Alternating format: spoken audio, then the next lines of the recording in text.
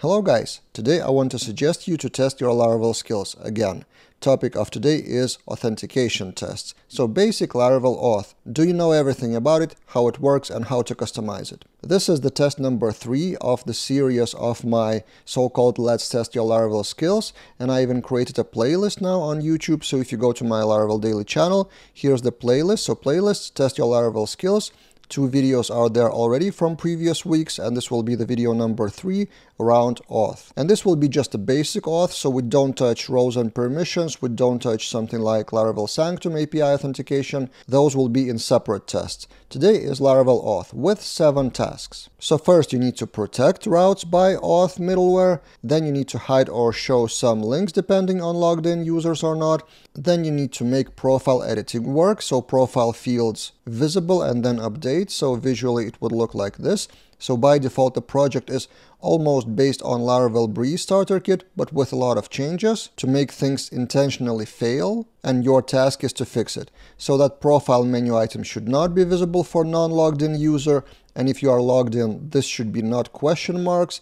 These should show the actual name and email of the person. And there are more tasks like email verification or password confirmation. So for separate URLs like secret page or very secret page, those rules should be applied, and also password validation with additional rule.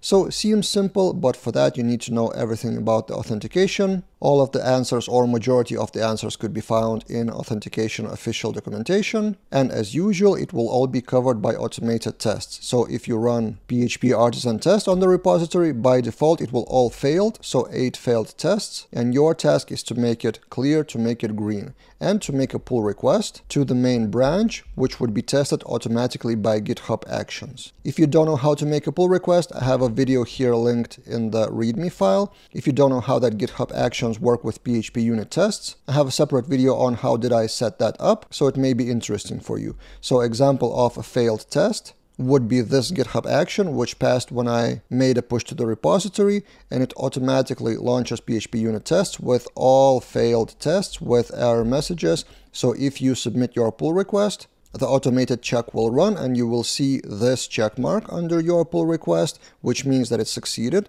or you will find an X, which means it failed, and you can go to details and fix those and submit the pull request again, or commit to the same branch to the pull request, which will force the test to run automatically again. And this is an example from a previous test about Blade Basics, and you can participate in that as well, and I will link that in the description below, the playlist. So there were 54 pull requests for the Blade Basics. Let's see how many we get for the authentication test. And again, this test is a part of my Laravel Learning Path roadmap, kind of a mission, so to speak. So I've created the topics listed in a certain order on how you would learn Laravel and improve your skills. And topic by topic, I want to create tests like this one on GitHub, so you would be able to test yourselves, going deeper and deeper in Laravel. So you should expect a new test every week or so. If I'm able to stick to schedule, we'll see how it happens. And if you have any suggestions on how to improve those tests, you can open GitHub issue on the repository or comment down below on YouTube video. And if you want to thank me for taking my time to prepare those tests, the best way would be to purchase one of my courses, or even better, yearly membership to my courses,